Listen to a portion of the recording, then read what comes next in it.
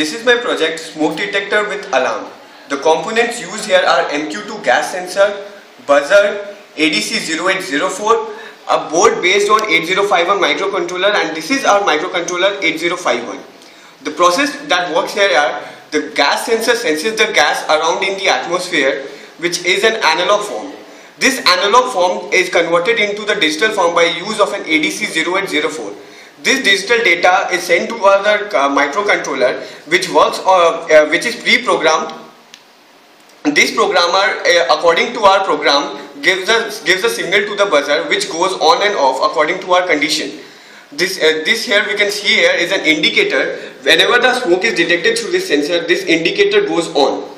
Now let's see a demonstration how does it works.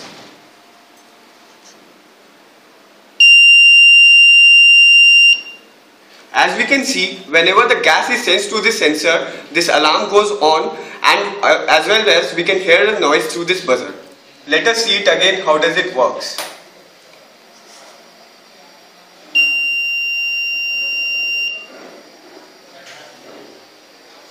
Thank you.